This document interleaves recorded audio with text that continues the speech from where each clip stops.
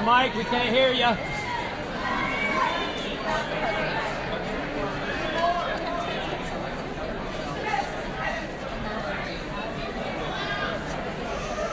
Okay, just talking with the police chief. Because of the situation outside, we're not going to open the doors anymore. I apologize.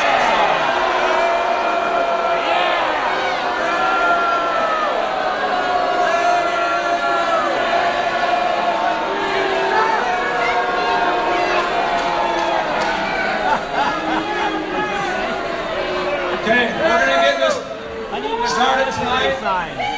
I am the fire march for Cottonwood Heights. Let's go over a few of the housekeeping things. Your exits are on the sides and the rear.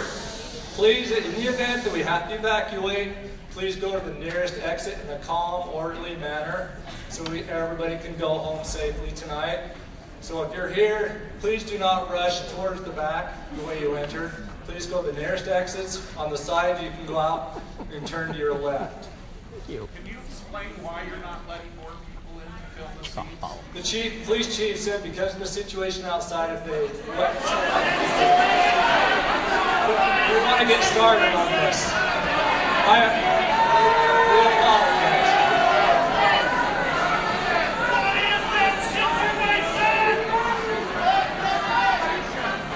Okay. Let's move it to the stadium. We're approaching our capacity with the occupancy of this building. Our exits are on the sides and to the rear.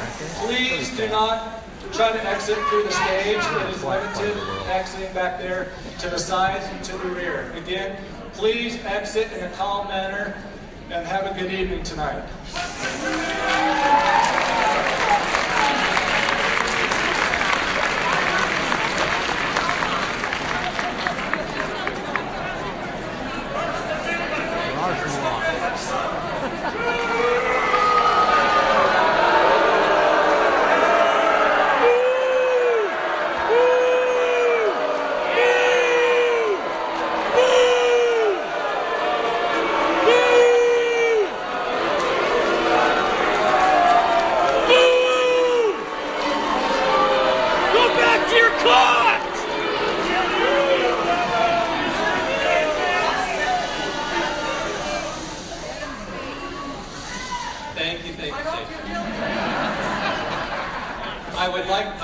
I would like to start the evening with a pledge of allegiance. We may disagree on a lot of issues, but we can all agree about that pledge. Please stand, guys, and say the pledge of allegiance with me, please. Okay. Say the pledge of allegiance to the flag. I know we can agree about that. Remember Hillary. Here we go. Here we go. Thank you. Of the United States of America, and to the republic for which it stands, one nation, under God, indivisible, with liberty and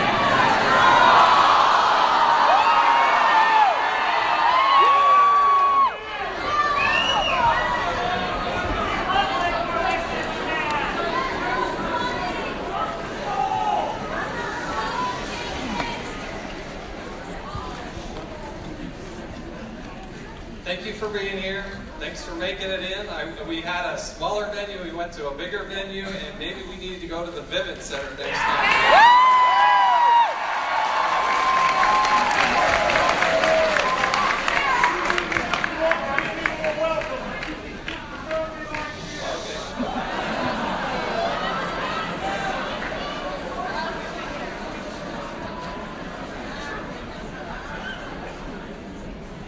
I do believe as a representative, a part of my role and responsibility is to stand and to listen and to hear and to have a public dialogue. And that's what this is about.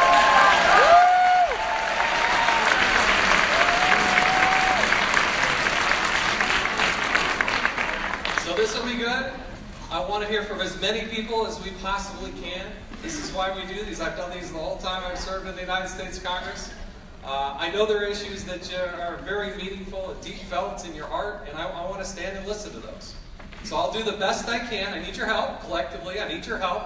We'll go across the room. I'll try to get to as many questions as I can. I don't want to give long speeches. I want to do first and foremost, I want to listen to you. It's important to me. There are things that you'll agree with me on. There are a lot of things you won't agree with me on, and I get that. But I want to hear it, and I want to hear it from you. So I'll kick things off just to get a sense of where we're at, and then please start raising your hands, and I'll start calling on people. Be respectful. Try to give a short, sweet, concise question or comment. To the extent we can do that, is the extent that we can get through more people than just a few. So President Trump nominated...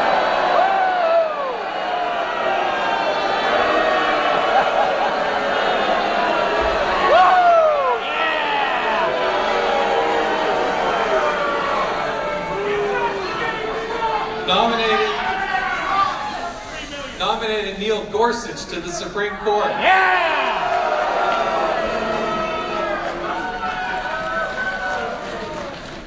All right, good sense there of where we're going. All right, let's start going to some questions. This gentleman in the purple, right there. Yes, sir. As loud as you can. Loud as you can. No, there's no way we're doing that. No. Stay right there. Go ahead and ask your question. Oh, you're not Look at we did this before.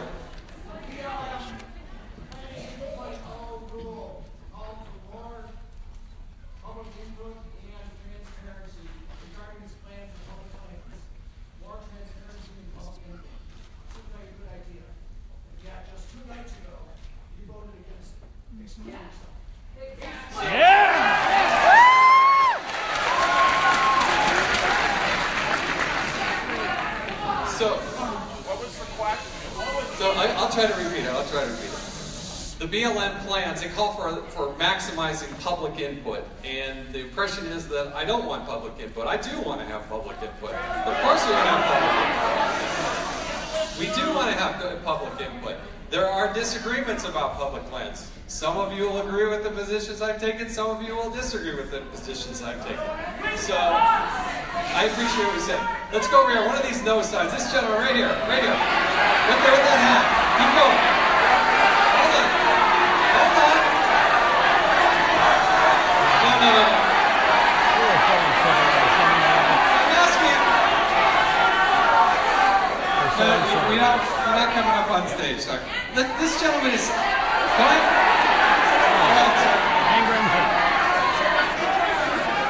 disagrees with what I said. I'm trying to recognize him so he can say something. Yes.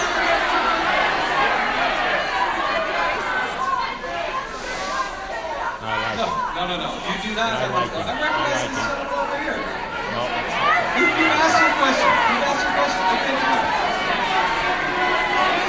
I'm trying. Sir, I'm trying. Hold on. Oh, come on, people. I'm gonna let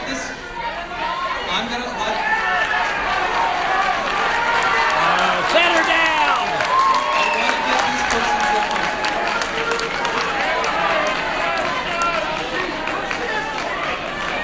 This is gentleman back here.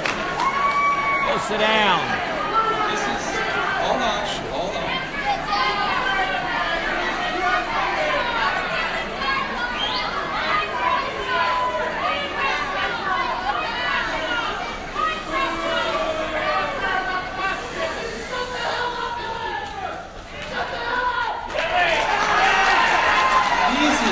Please, come on, we're better than this. Listen. Relax. I gave an answer to his question. I want to hear as much input as I possibly can.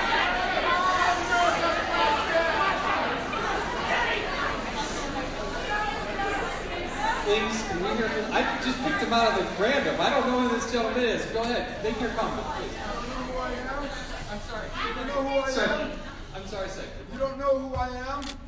I don't recognize you. Running into me on the takeout of Westwater last fall. You have any interest in the Bears ears? Yeah! Why don't I have a damn microphone? And thirdly, you didn't answer that guy's question.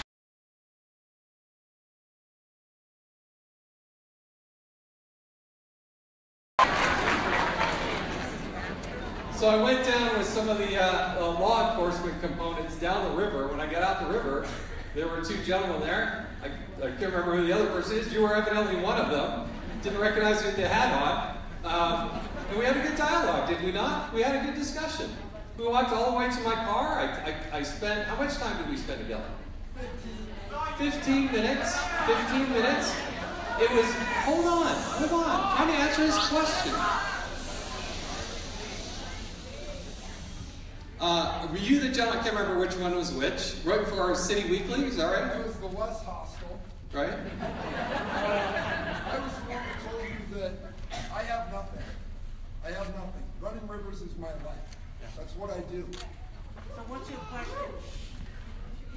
Hold on, let me keep And going. I told you that the only thing that I'm ever going to have in my life is these wild and free lands. That's the only thing Hold on, let me keep going. And I think that you probably are an outdoorsman, and you probably do enjoy the outdoors. So I want to know why. Why are you granting all this access to private interests? Yes.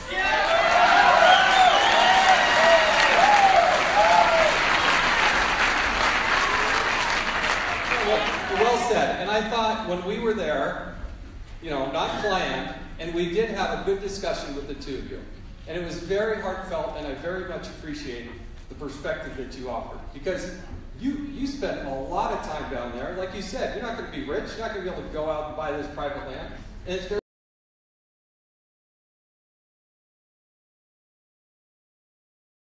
photography. I love our public lands for doing that.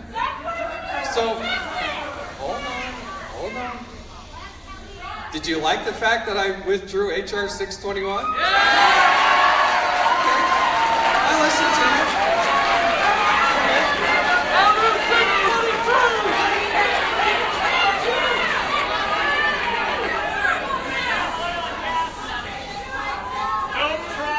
All right, we'll talk about 622 in a minute. Okay, I'll come back to it. I will come back to it.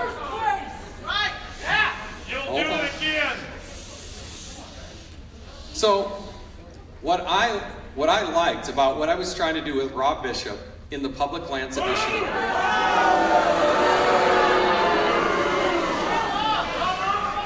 And by the way, to specifically answer your question, I have no private interest down there.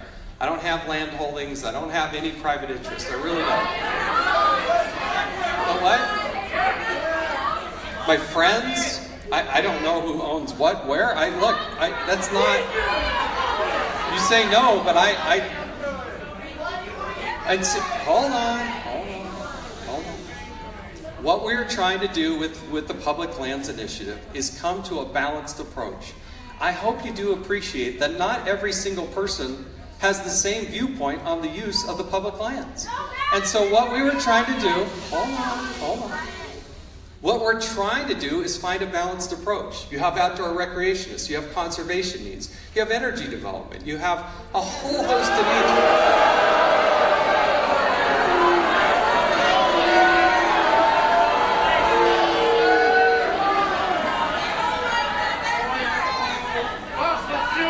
And one of the things that happened, hold on.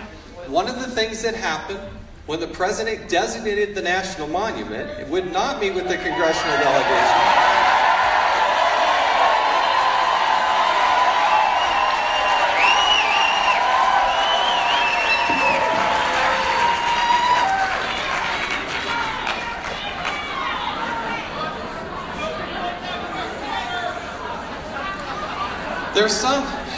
There are some aspects of the bill I think you'd really like. Okay, well, let me ask you.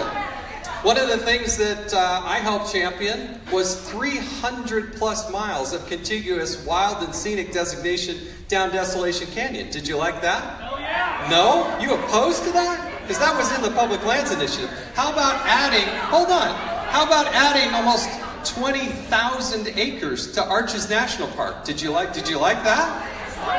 Come on, speak up. Would you or would you not add 20,000 acres to that Arches National Park? All right, I appreciate it. All right.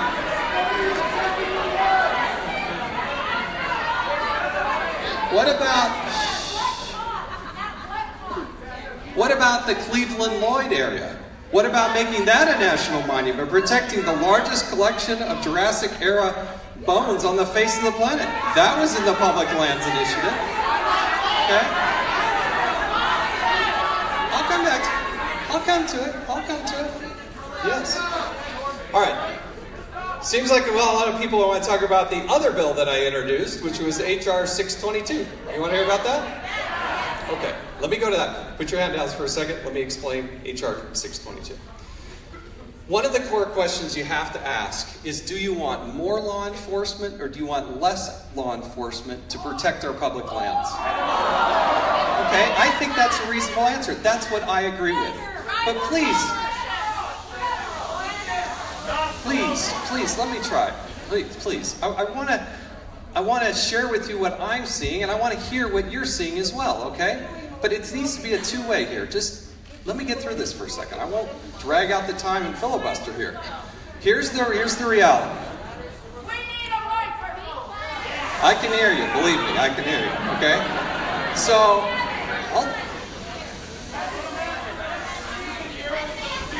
I can't get to the next topic until we get through this one, okay? Is that fair? There's lots we got to talk about, okay? The BLM police and the Forest Service police. I'm going to talk specifically about BLM, okay? There is but one BLM police officer for every 1 million acres. 1 million acres, okay? Hold on. Okay? Here's what happens. Here's the reality. It varies from year to year, but in many cases, if not most cases sometimes, the BLM doesn't have the resources in order to do this. They don't have the staff, they don't have anything else. So what do? They contract with the local sheriff in order to do that. In fact, if the BLM is out there and needs backup or needs help or needs assistance or is doing an investigation, what do? They call their local sheriff. Now the local sheriff is locally elected. They're elected by the citizens of that county. And so what I'm suggesting that we do is, in order to get more law enforcement that are there to protect the antiquities that you care about, that I care about, that others care about, to make sure that there isn't that there aren't the other problems that are out there when people are misusing the public lands, there needs to be a degree of law enforcement.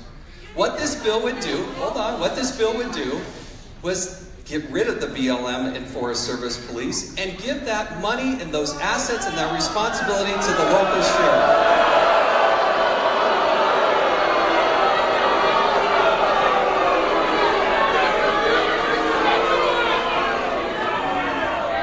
The net effect of that is more law enforcement at the local level who can solve these problems and their crimes.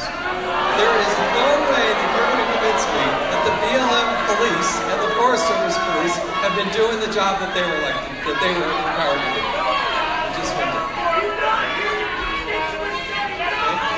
But I want you to know, that's my intention, is to actually have more law enforcement that can actually enforce and protect our public lands. It doesn't cost the taxpayers more money. In fact, it does drive it down to local level. And right now, that's what they do anyway. In fact, if the BLM has a problem, what do? They call the local sheriff. That's what they do. All right, let me go to another question. I've got to explain. Let's go to this gentleman in the hat back there. Yes, sir. Yes, go ahead. Let me ask. Hold on. Wait till you're quiet, then we'll start. Hold on. Okay. I would like to know why, if Trump is too despicable for your 15-year-old daughter, why is he fine for me? That's part A. Okay. And part B is, why is such a despicable person not worthy of any of your oversight committee?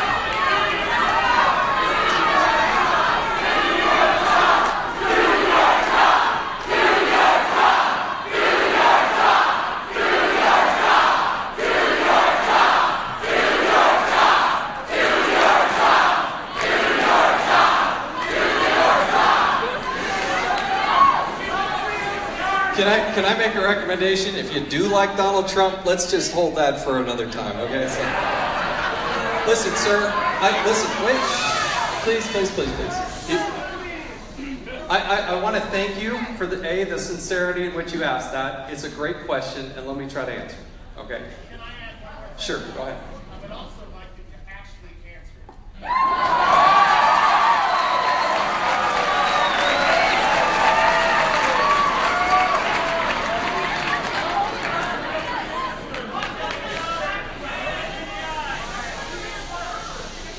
I'm proud of the fact that as a Republican, when I heard and saw that video, I called it out. And I said that was absolutely wrong. I would Joe If you want me to answer the question, give me more than 5 seconds to do it, okay? Give me a second. You can boo or cheer what you want at the end, okay? But let me try to answer the question. I think it's a very legitimate question. I know you asked that with great sincerity. Hold on, just hold on a second. There'll be plenty of times to yell and scream at me in a moment, okay? Just give me a second. Trying to get the answer out. I'm proud of the fact that I called it out. In fact, I wish more Republicans had called it out for what it was.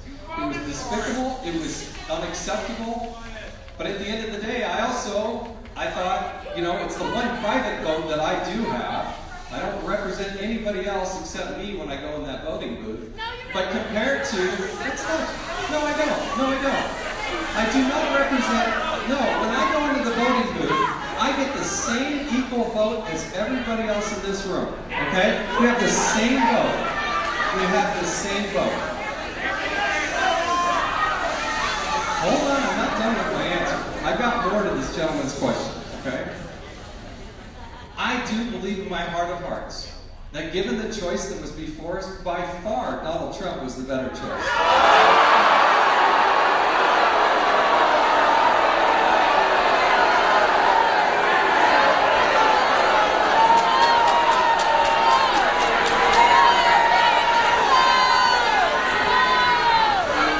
There was no possible way I was ever going to vote for Hillary Clinton.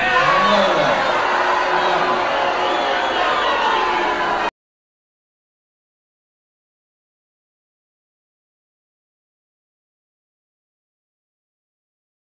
Particular product, that was wrong.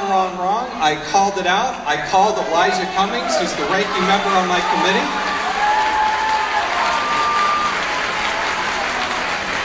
We jointly, as the chairman, myself, the ranking member, Mr. Cummings, and we sent a very candid, very direct letter to the White House and to the Office of Government Ethics. They need to investigate it. What Kellyanne Conway was wrong, it should never happen again, and there should be some accountability there. Absolutely. The other thing that I did is the GSA, which administers the, the GSA, which administers contracts. There is a contract there in Washington, D.C., of a hotel. It was the old post office building. And I have asked, back in December, asked for a copy of that contract. Then it took time to get the unredacted version of that contract. Then there was a letter that went out today to the GSA, getting their opinion. What did they think of this contract? Where you have somebody who is both the tenant and the landlord, that does raise some eyebrows and some questions. And that's the appropriate thing to do. So, in terms of, doing my job, that's what I'm supposed to be doing. That's what I'm supposed to be doing. Let me go to this gentlewoman right here. Hold on, I want to give some background here. I'm asking a woman right here, right next to you. This woman right here, I'm trying to get her. Okay, now let me give a little background. Hold on. Yes, let me give a little background. And maybe you could, but I'll do it since I got the microphone. Okay? Shh, hold on.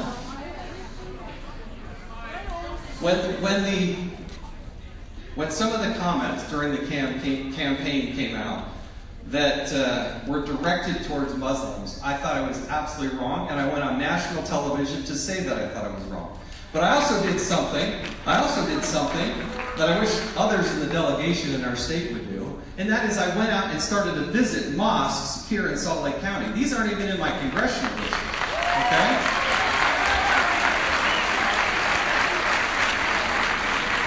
Thank you, I appreciate that. And yesterday, after about a week of trying to set it up and find a time where I could actually be in town and find the time, we invited local Muslim leaders to come in and offer their perspective. And we had a good about an hour together. It's something I plan to continue to do. I was invited, there's a scout group that's at one of the Islamic centers that I plan to go visit, the kids that are going through that. I think that what I told the state legislature today, I had an opportunity to go before the Utah State Senate, and I took that valuable time there, and I went through and I told them this story, that I think it was wrong, and that we're better as a community. These are people that they're citizens, they're neighbors, they're friends, they're business owners. They've been vetted, by the way. And it's a shame. And I also said, look, I happen to be a member of the Church of Jesus Christ of Latter-day Saints. I happen to be Mormon. I'm a convert to the church. And you know what? Mormons, as much as anybody, they ought to get and understand what it's like to be a religious minority. Right? And that as a community, and as a society, and as a county, and as a state, we can do more to lift and buoy them up, make sure that they know they're loved and cared for. And one of the people that was in that meeting is this young lady here. So if you have a question, please fire away. So I appreciate yesterday having that one-on-one conversation about the Muslim community. I have also a two-part question.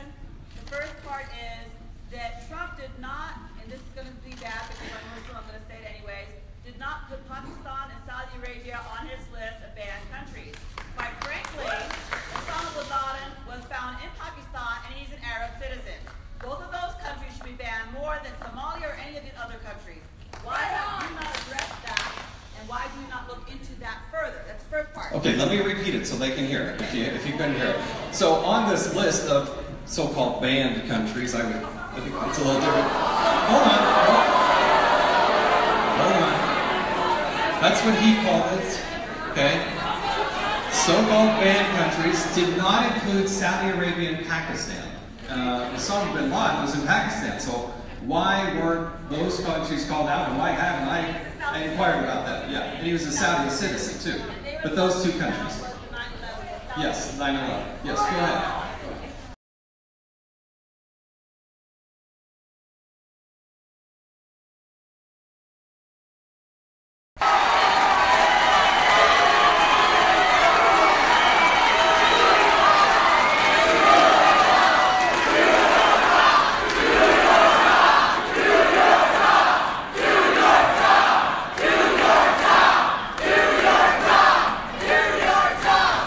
She hadn't quite finished the question yet, so hold on.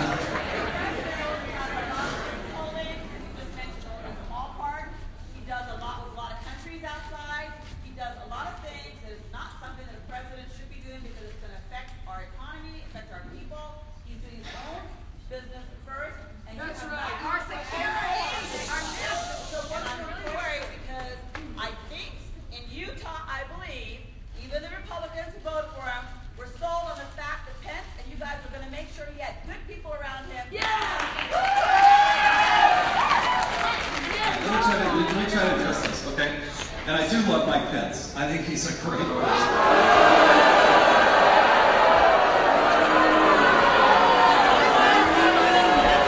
Really? Mike Pence?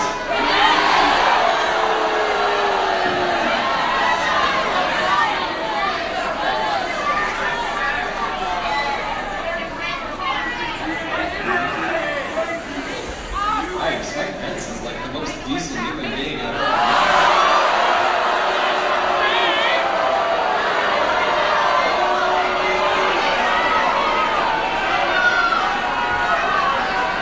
Let's go back to our first question.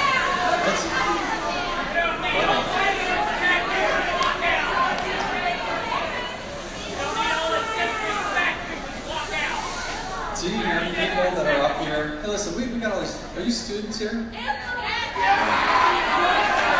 I'm going to answer the question, but really, seriously, in front of all these students. I'm going to answer the question. I'm going to get it. It's fine. She asked a very good question about Pakistan and Saudi Arabia. Honestly, I don't know the answer to that question. I really don't. I don't know the answer to that question. I know that the seven countries that were on that list were identified in large part by the Obama administration who said I'd say, no, that's true. It is true. Okay? I've been to Libya twice. You had the FBI director who testified before Congress that they can't do vetting in many of these countries. In fact, I think a fair representation of the discussion we had, there wasn't a person around the table from the Muslim community who disagreed with the idea that people need to be vetted. They have to be vetted, right? So it's very difficult to do that in countries where there is no government, let alone a stable government. When we give people visas, we rely on the host government to actually help us in the background checks. So if you go and do some, when you go back and you actually give some, a fingerprint or something like, what are you going to check it against? And I think that was part of the concern. Yes.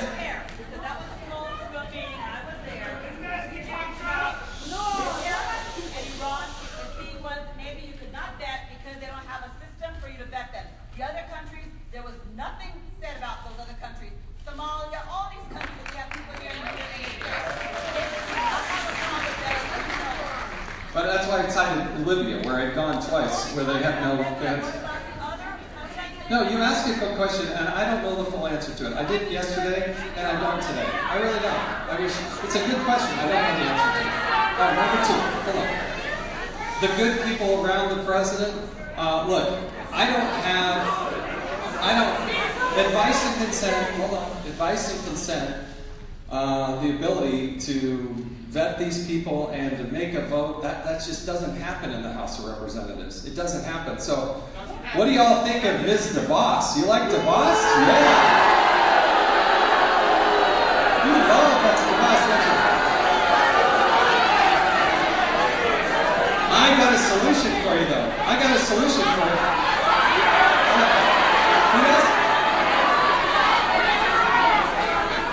Okay, hold on. Let me address it. She asked about a specific person. You're going to like the bill that I introduced, though, to abolish the Department of Education. Put her out of the job. Why do you want to get rid of Betsy DeVos? Why do you want to get rid of her?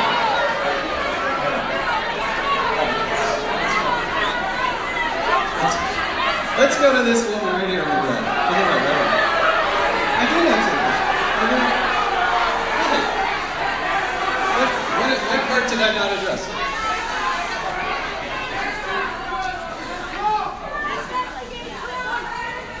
So, hold on. Yeah. Okay. Look, my job when...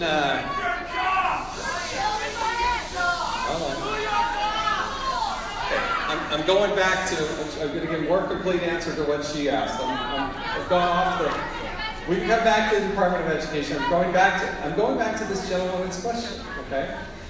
What are we going to do in oversight, okay? The Oversight Committee was founded in 1814.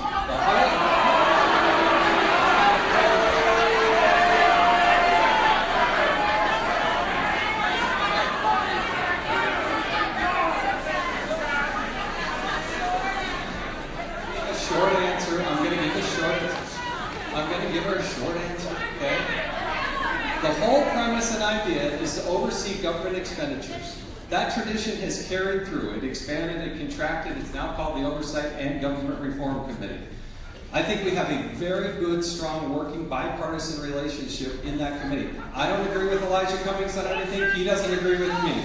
But when Elijah Cummings, when I had the chance becoming the chairman, I went to Baltimore and I visited his district. He took me to an AIDS clinic and we had a lot of good interaction.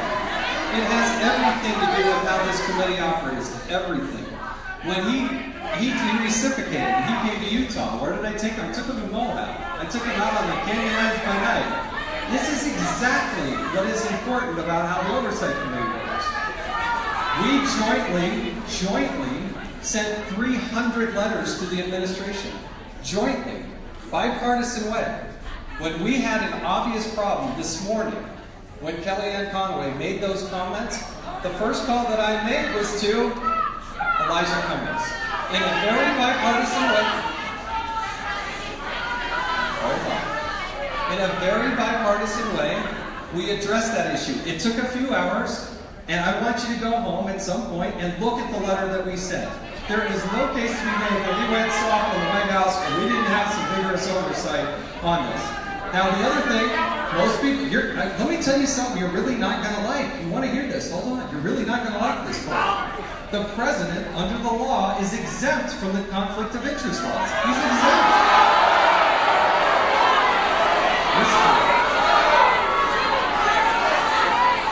He is required to do a financial disclosure, which he has done twice.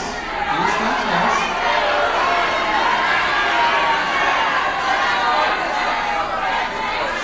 Okay, so we will take these issues one at a time. I have 6 subcommittees. We've got about 60 people. There's always in government somebody doing something stupid somewhere. So there is plenty to go after, and we will continue to go after it. We really will. I'm going to go to this gentleman over here. I got to keep moving, or we're just not going to get. Look how many hands. So we're only going to get to a handful. Let's go to this gentleman right here. I'm going to identify the woman in red there. Hi, so I wanted to thank you for being here. Also, I saw the letters that you sent today, and I appreciate you doing that. Another thing I saw that you did is in regards to an interview you did with CNN, August 24th, 2016. You were quoted as saying, if you're going to run and try to become the President of the United States, you're going to have to open up your kimono and show everything. Your tax returns, your medical records. You're just going to have to do that. It's too important. You went on to say, no matter who wins, we have a duty and a responsibility under the Constitution to actually be that check and balance. So I hope to continue to be the chairman of that committee. And I can promise you that I don't care who is in the White House. My job is not to be a cheerleader for the president. My job is to hold them accountable and provide that oversight. That's what we do. Only Hillary. Very good. In an interview. She's not done. She's not done. Let her keep going. She's almost there. Hold on. Let her keep going. These are your words that we're cheering, so thank you. In an interview with the Salt Lake City Tribune published December 1st, you reassured the people saying of an investigation, I will when there is an allegation of wrongdoing. You used Title 18, Section 208 to assert that the president is exempt of conflicts of interest, but you admit he is not exempt of the emoluments clause. The allegations have been made. Congressman Cummings asked you to begin the investigation. The lawsuits have been filed. You acknowledged that. I'm asking you today to explain what your timeline is to uphold your word, or why there is a reluctance to do so.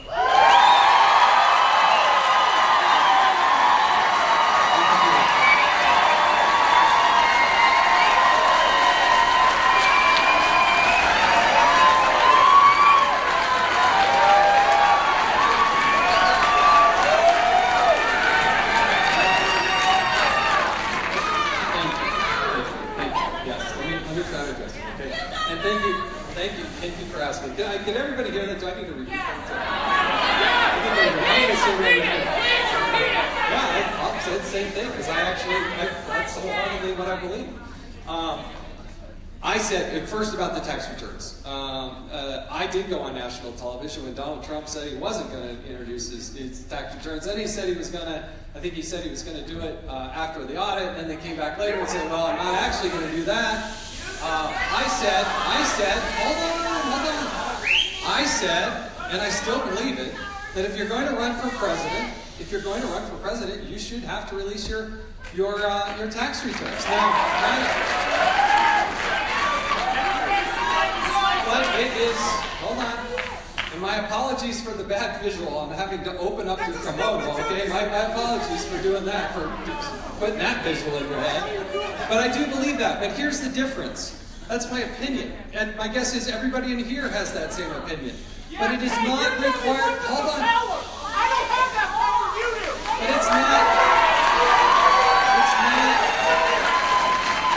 it's not required by law. It is not required by law.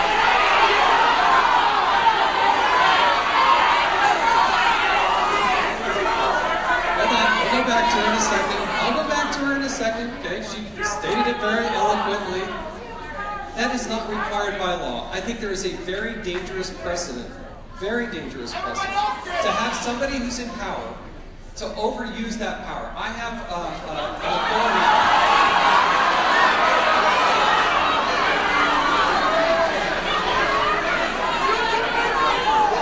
Hold on, we've only got about 20 plus more minutes here, and I want to get to as much as I can. Did you want to follow up on that part? Go ahead. I'm giving her time to follow up. Hold on. Thank you. So you have admitted that he's not exempt of the emoluments clause, and so how do we know whether or not he's in violation of that if we do not have access to his tax records? If you were to open the investigation that Congressman Cummings has asked you to do, then we would be able to subpoena that information and just verify whether or not that is the case. If it's not, then we all move on. If it is, then we all move on. And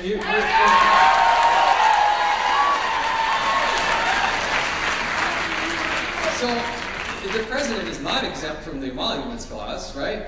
He does not. He's exempt from the conflict of interest laws. He is not required by law to do his tax returns. I happen to think in that list that I put, that you read, I do believe that candidates for president and vice president should also have to do a medical disclosure. And I am working on a bill that Nancy Pelosi said she wants to join me on in co-sponsoring to make sure that a candidate for president or vice president has to do a hold on, I'm trying to answer the question.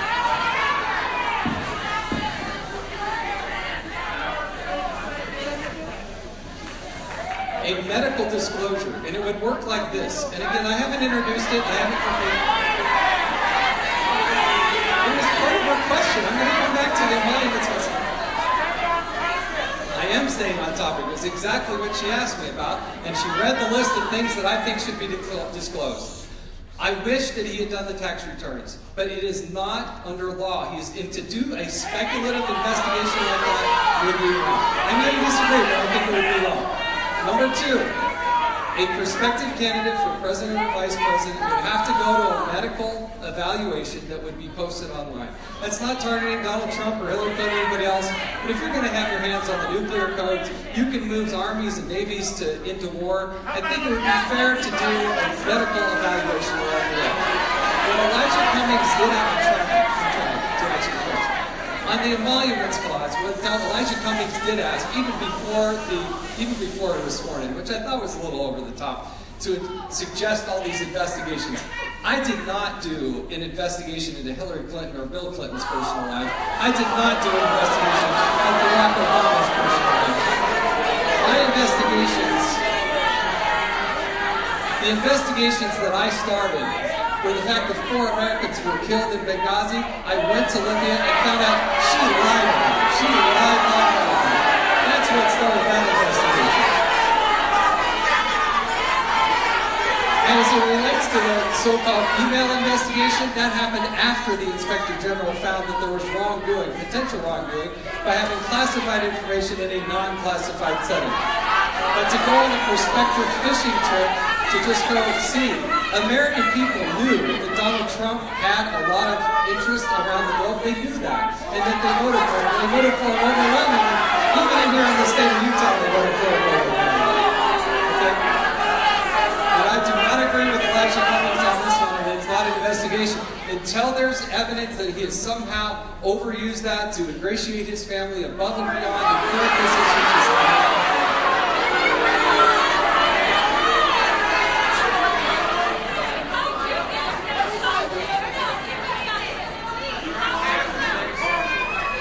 Not the way the executive branch or the judicial branch or the legislative branch works. That is not the way it works. It does not just make your fishing trips. Okay?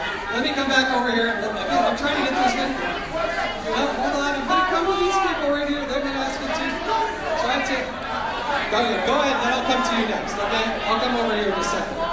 Hold on. This lady right here in the blue. She's standing in the aisle. Let her speak. I'll use my teacher voice. Thank you.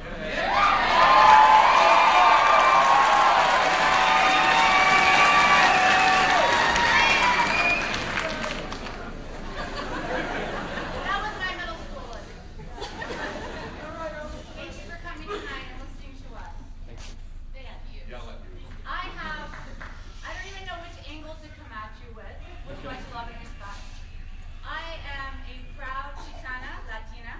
I teach middle school on the west side for Salt Lake School District. And my school is 85–90% diversity. I have children from the 7 non-Muslim ban. I also have LGBTQ that are questioning Pinterest perspectives. I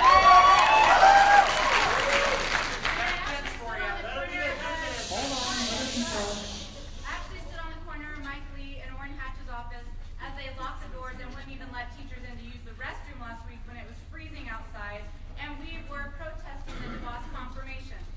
So as a proud Republican, as you said a few moments ago, can you answer on behalf of the Republican Party what I'm supposed to stand up and say to my students, my ELD, my ESL students, my Latinos in Action students, how this nation is where we are today, talking about a wall being built for my undocumented immigrants. How am I supposed to talk to my LGBTQ students about safe spaces when our nation does not feel like a safe space? And now we've confirmed Betsy DeVos, and we're corporatizing and privatizing our students for money.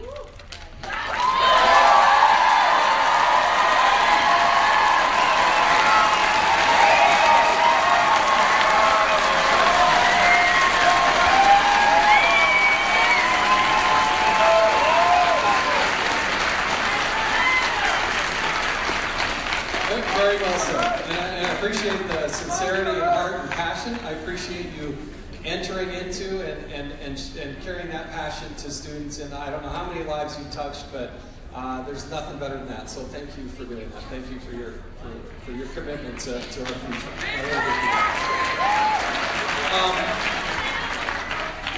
I do worry about the dialogue.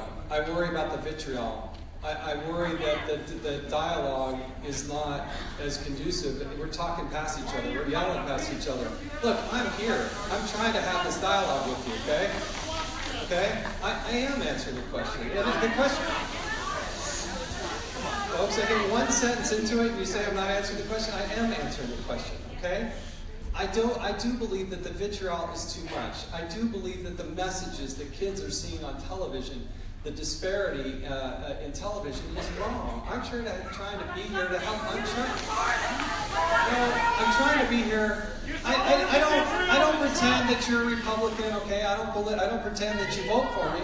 But it's important for us to have this dialogue and this voice, and I'm trying to find the right balance. I understand that you don't agree with me, but I do hope you get. We got to be able to talk and not just lock people out of bathrooms and do those kinds of things. So, what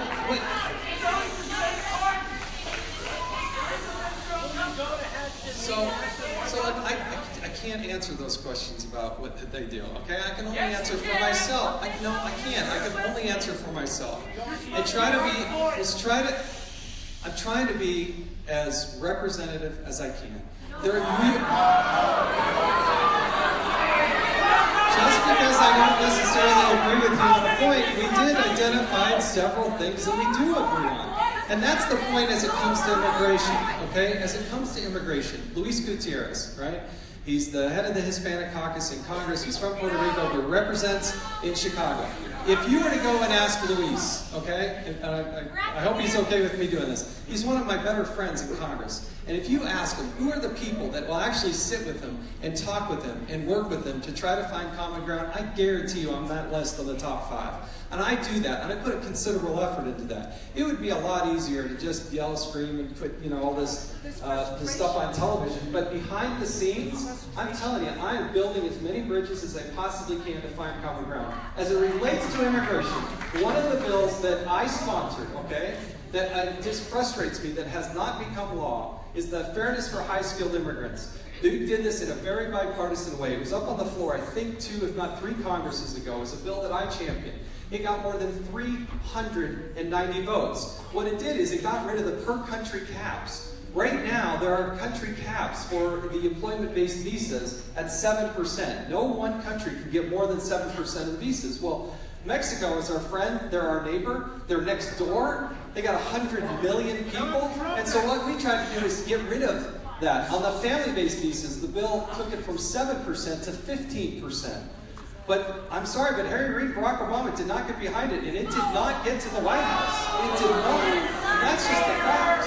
as far as the wall and everything else that you mentioned, I don't care how big, far, and wide the wall is. If you don't fix legal immigration, you never solve this problem. You never solve this problem. I'm trying to give her back the floor here. Hold on. Give her back the floor. I told these people I'd come to them and then we'll go. Yes, ma'am. Sorry. No. So I appreciate your response. I think what I want you and I want him, can't even say his name out loud. Can't even say his name out loud, right? Because what I look at is every day I walk into the classroom and I wonder which one of my students are not going to be there because their family has gotten so fearful that they left in the middle of the night. Amen. I have students that I've heard through our state that have ran around and actually pulled girls, Muslim girls, hijabs off. That's right.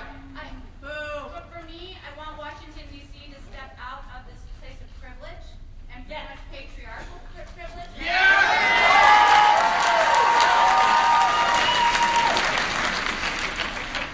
And realize what's going on, like in the real classroom. So it's a real struggle. I pull into the school every day at 7, 10 a.m. and someone has gone through our school and put signs that say in Arabic, in every language you can, that we're a safe space. I have students that are fearful. I have families that are leaving. And I think I need you to remember the human piece. Because that's really what we're struggling with.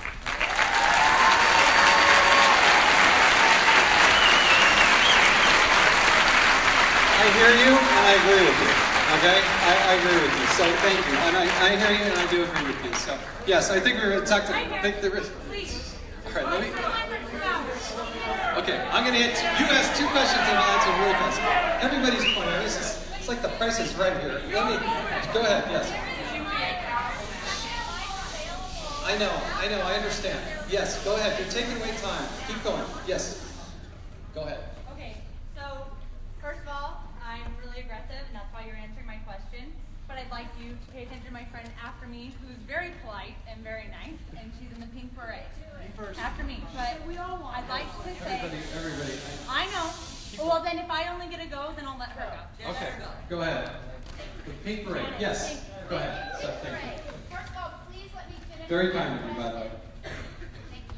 First of all, thank you for being here this evening. And yes, I do appreciate that you went through HR 621. And I found your constituent from Orem. Very good. I will take you at your word that you want to talk and that you want to build bridges, because that's what I want to do as well. So I need you to understand, when I was in my 20s, I received an abnormal return to a routine pap smear. And because of this, and because of my family's history with cancer, I was advised that it was imperative for me to continue to receive those yearly screenings so that we could catch those cells if and when they turn to be cancerous. Fast forward a few years, suddenly and unexpectedly, I found myself single with 3 small children, working 2 jobs to put myself through college, and with no health insurance. Now, I was actually able to keep receiving those vital yearly screenings because of my town's Planned Parenthood.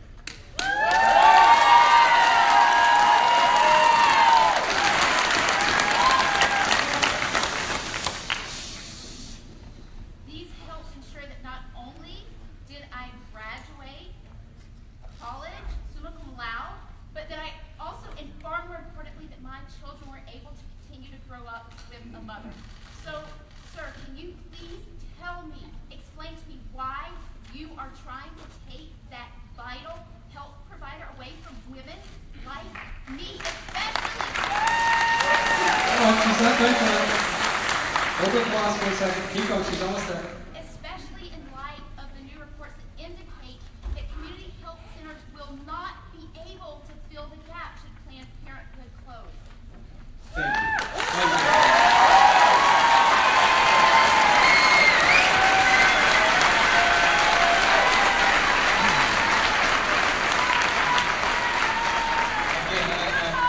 you.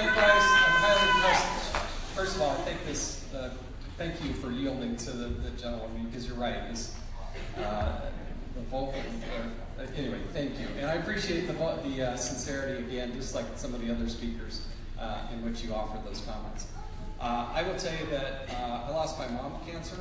She passed away in 1995, breast cancer. She was not very old, She was diagnosed in her 30s, and it was one of the hardest things I went through in my life. We had my dad, he died from cancer, prostate cancer. He was one of those old school guys who, you know, I don't need a checkup, you know, I can get through anything. And doctor told him if he had had any sort of checkup in the last 8 or 10 years, he'd be here today. That's hard for him. My wife, Julie, she, come on.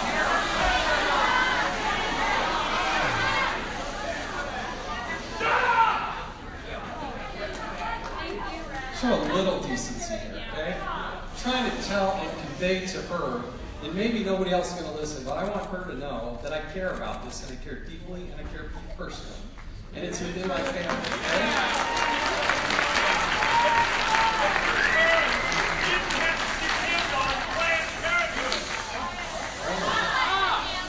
I'm going to get there, okay? Relax.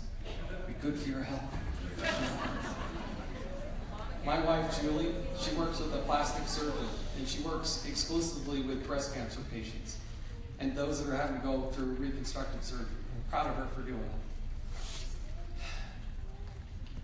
Planned Parenthood, my concern, okay, and you're going to disagree with this, my concern is to give that organization federal taxpayer dollars when we have so many in our community who disagree with that. There are a lot of people and a lot of money and a lot of services that can be offered through these community health organizations.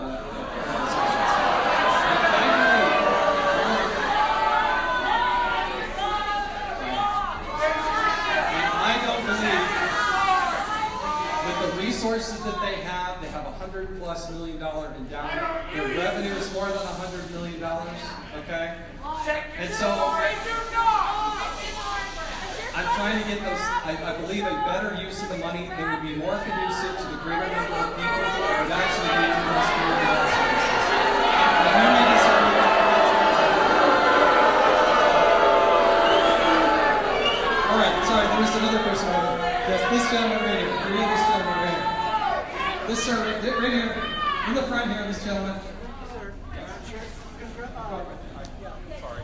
I would just like to say 2 statements and a question. I voted for you. Thank you. I voted for President Trump. I support you both. Come on. I also supported President Obama, even though a lot of Republicans 4 years ago felt the way you do tonight. What I'm asking you, Congressman, how do we come together as a country now? He's a president. We're getting this hatred as citizens. They're yelling at us. What do we do? It's a good question. For those of you that couldn't hear it, he said that he said he voted for for Barack Obama and helped make him the president. He voted for me, but he also did vote for Donald Trump. And the reality is, Donald Trump is the president of the United States. Amen. So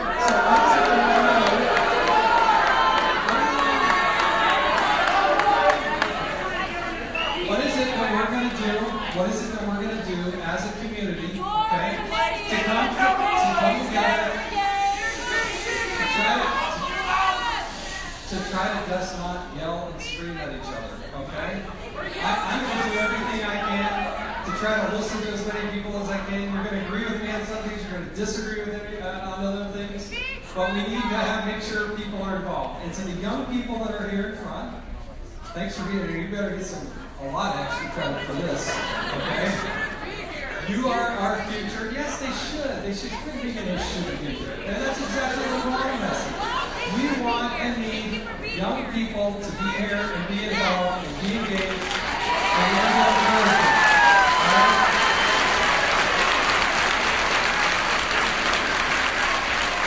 I'm going to go to this young woman over here in the red pants. Red pants. Or pink pants, whatever you want. The cancer question, you didn't answer it. Yes, I did. It's a cancer question. Go ahead. Hey, look, let me add, okay, the cancer question, if it was up to me, we would spend like 4 or 5 times as much as we do on cancer. It kills 1,500 people a day. And that should be more of a priority for me. We're going to go to this. No, come on. I already gave you time for a question. Hold on. Yes. and sexual assault victims.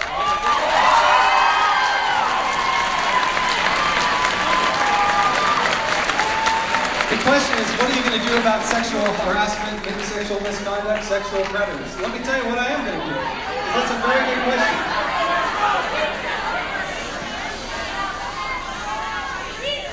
For 2 years, as the chairman of the Oversight Committee, for 2 years, we have heard testimony from the EPA, the National Park Service, a host of others, where you have sexual misconduct, sexual predators, people are doing things that they should never be doing.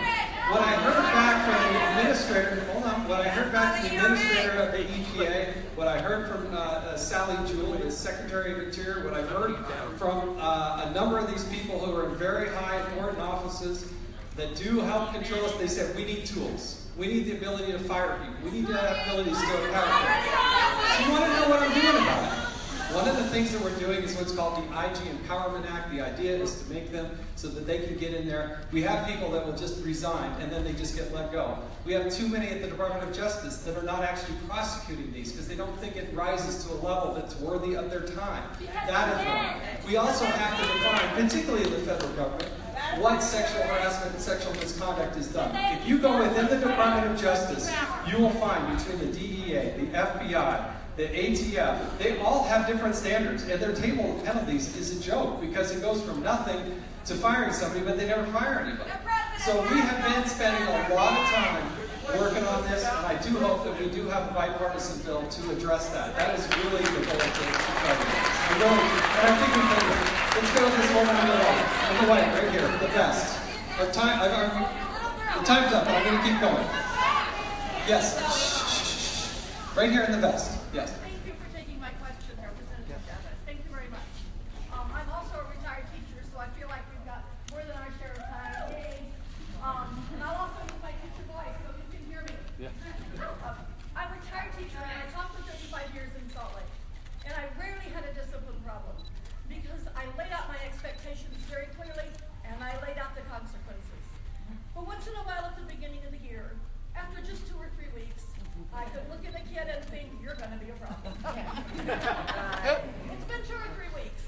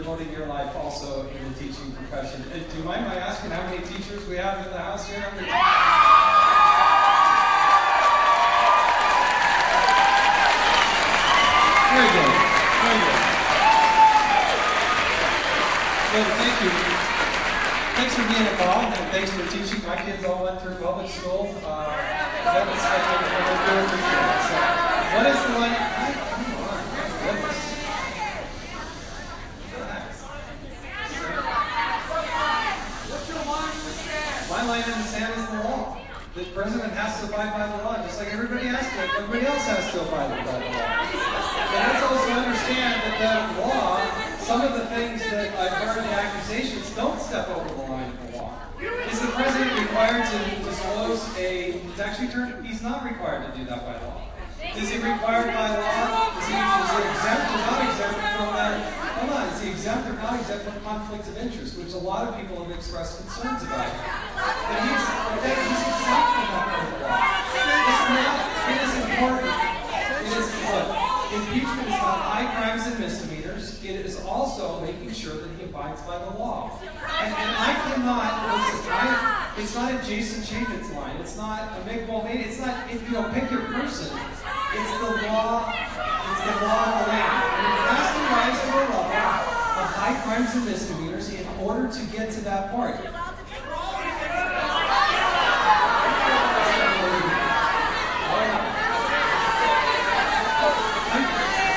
Who doesn't want me to go with this young lady right here? Now listen, she's going to try to belt it out. I appreciate your bravery in doing this. You got it, girl. You're going to be quiet. It doesn't work if you're not quiet.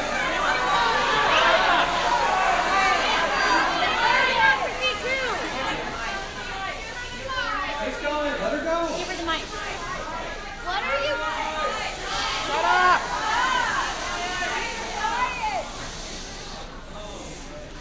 What are you doing to help protect our water and air for our generations and my kids' generations? Do you believe in science?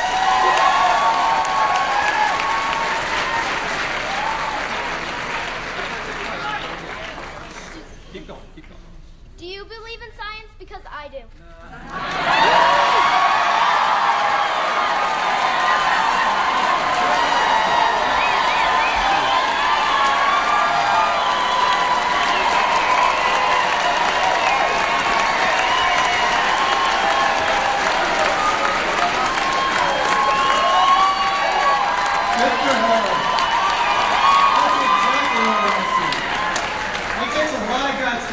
Congressman on television, all these people do that, so more power to you. Stay being involved.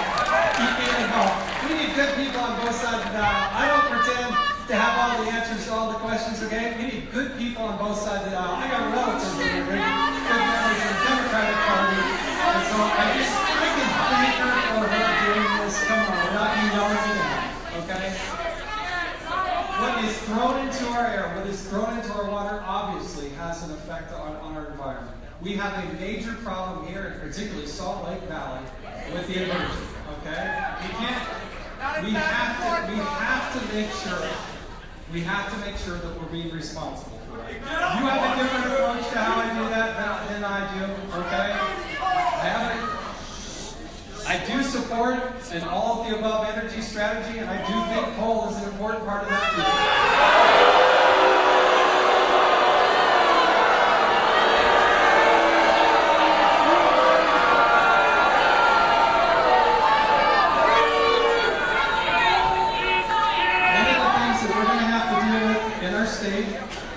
One of the things we're going to have to deal with in our state is how to deal with transportation, okay? There's a lot of people that want to move to electricity. Well, how in the world do you think electricity is generated?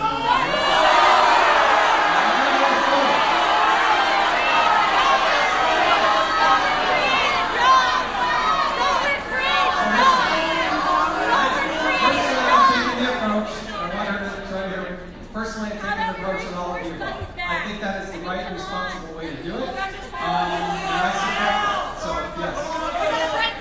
I do support solar. I think solar is a great mix. Now, we have to be careful how we do it. Remember, some of the Democrats have gone out and created these great solar farms. Now they're destroying the wildlife, the raptors, the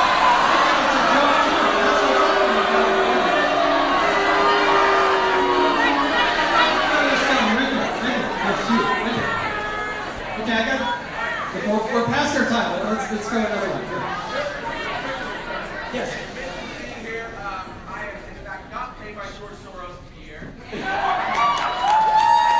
Question: would you please define tribal sovereignty? Tribal sovereignty? That is a difficult question, right? The idea that they need to come to the federal government to get permission. In the context of Bears here.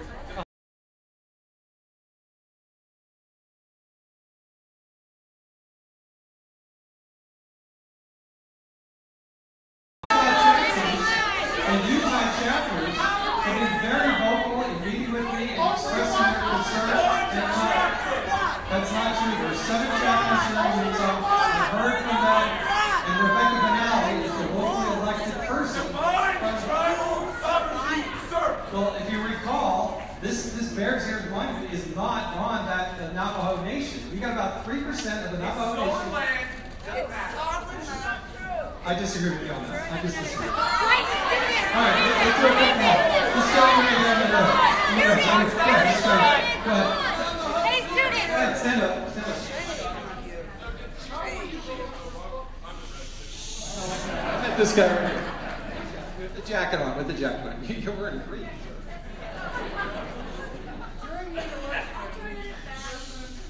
Made it clear that he subscribes to ridiculous vaccines cause autism BS.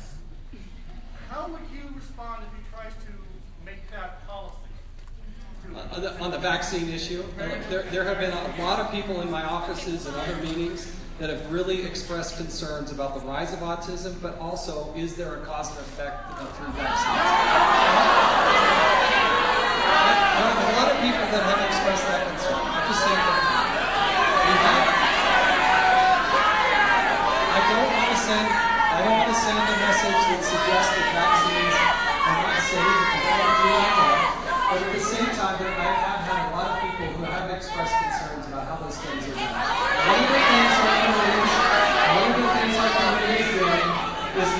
One of the things our committee is doing is looking at the vaccine court. If you have a vaccine injury, there is a major backlog there that we believe we should address. And I don't know that that results in a hearing or legislation or anything other than us looking at it and asking those questions. So we'll be happy to that. Let me go to this woman over here in white pants. Yes. Thank you so much. My name is Bobby Hughes Millman. I am a Marine Corps veteran.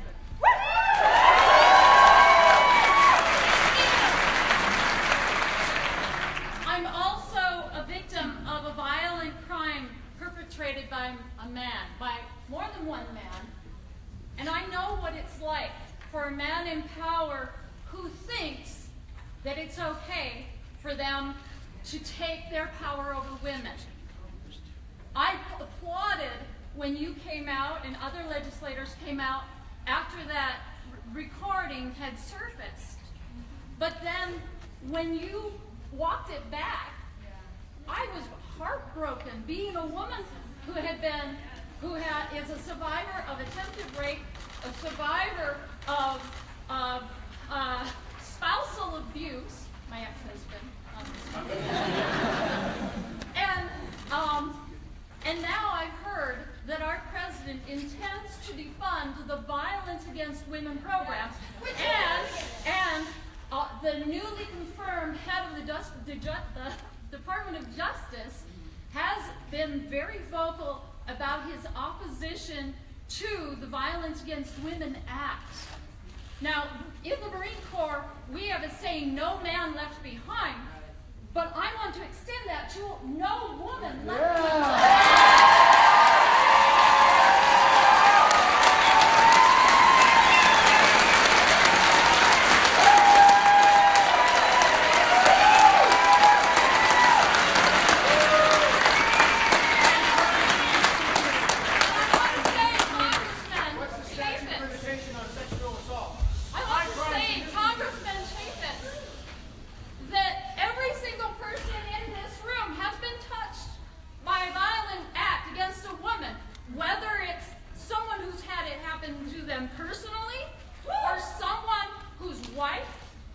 Daughter, sister, a friend, someone who won't tell anybody because they are too ashamed or because they feel that they won't understand, because I know how that feels.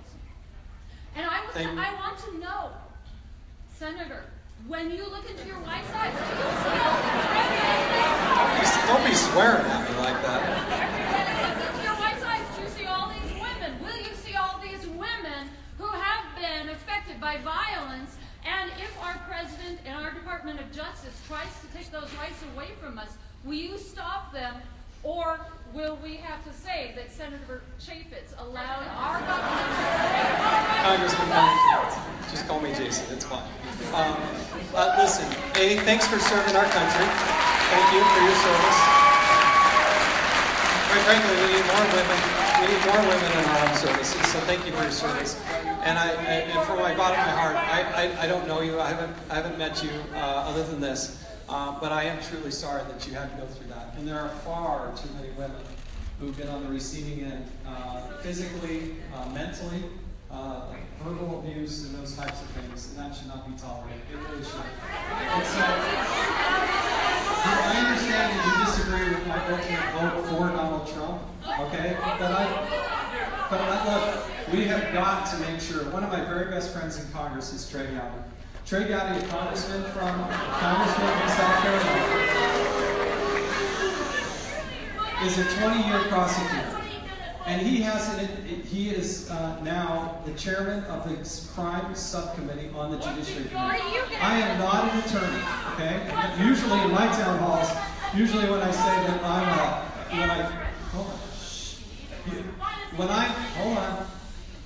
usually when I say that I'm not an attorney in a town hall, usually I get like a standing ovation, but nevertheless, I'm on the crime subcommittee with Trey Gowdy. As Trey Gowdy has laid out the next 2 years and things that we need to do within that subcommittee, within the judiciary, there are a number of laws, some of them are reauthorizations, some are new laws and things that have to come into place. I know his heart's behind that, I know my heart's behind it, and the very best thing I guess I can do is to go back and demonstrate that. Not just talk about it, but actually demonstrate it. So that is my commitment to do that. Listen, hold on. I want to thank everybody for being here. I want to thank everybody for being here. You can understand I can't do all these questions. I know you love your country. I love this country. I thank you so much for being here tonight. God bless you. God bless the United States.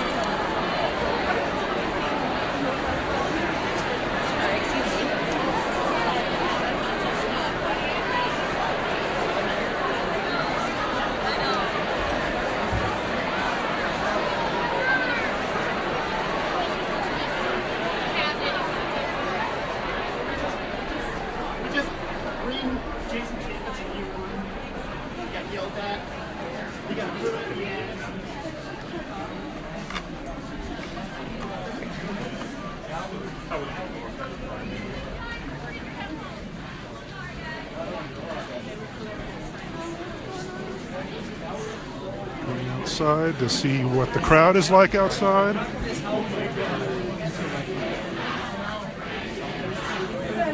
Bring him out. That was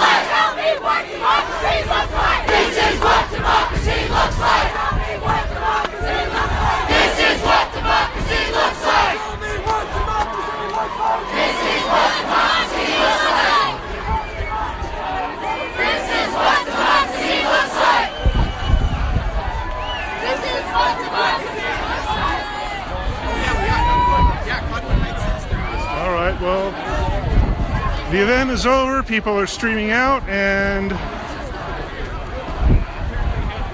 it's pretty much too dark to see anything else, so we're going to be signing off. Thanks for tuning in to the Salt Lake Tribune live stream. And thanks for commenting and liking and sharing.